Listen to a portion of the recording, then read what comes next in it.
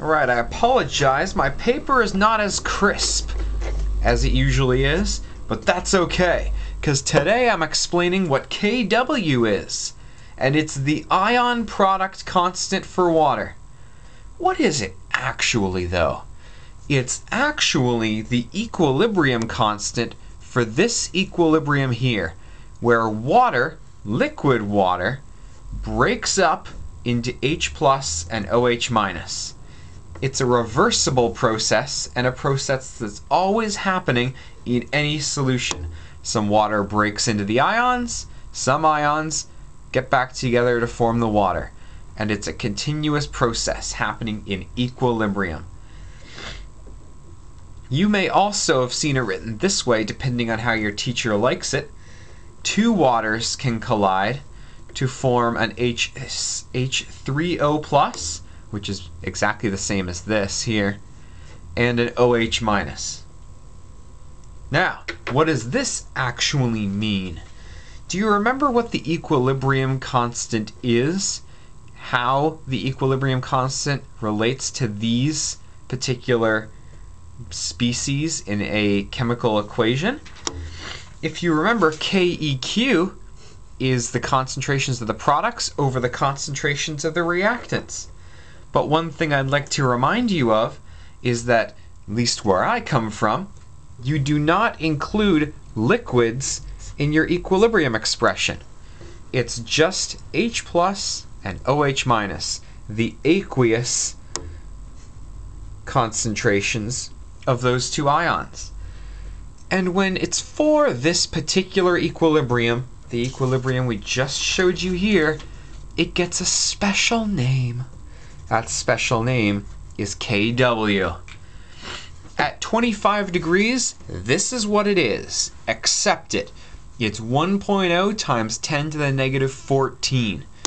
And if you're wondering, yes, this is related to the fact that the pH of water at 25 degrees Celsius is 7. Exactly half of that value. Not a coincidence. Who cares about Kw anyways? Well, you will if you're ever given the concentration of OH minus or H plus in a solution. Because look, you've got a mathematical equation relating Kw and H plus and OH minus. Check it out. Kw is the concentration of H plus times the concentration of OH minus. Always 1.0 times 10 to the negative 14. So, if you're given the concentration of H plus, how do you calculate the concentration of OH minus? Well, that's easy. Just solve for OH minus here. How do I get rid of this?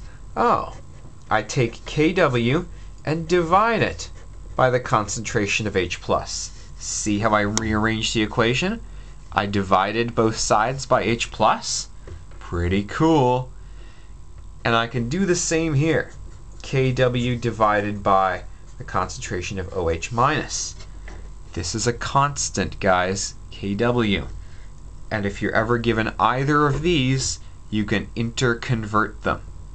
Pretty cool if you're ever given one of those concentrations.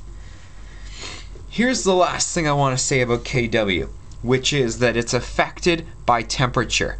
It is an equilibrium after all. At high temperature, the equilibrium is shifted to the left. Oh, geez, to the right. Ha! Remember that this is the equilibrium we're dealing with. H2O breaks up into H plus and OH minus.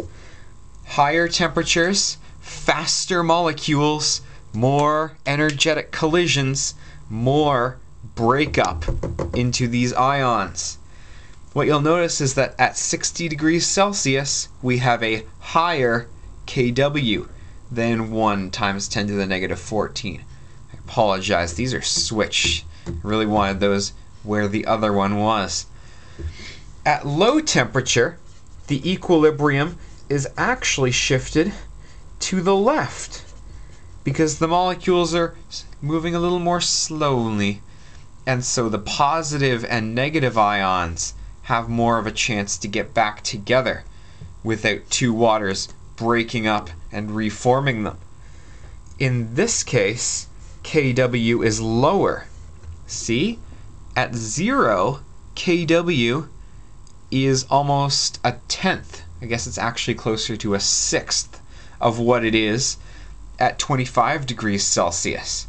So, what I'm saying really is that higher T leads to a higher Kw. If you're really interested in the math behind that, take a look at our video about how the equilibrium constant K is changed by temperature. Until then, best of luck.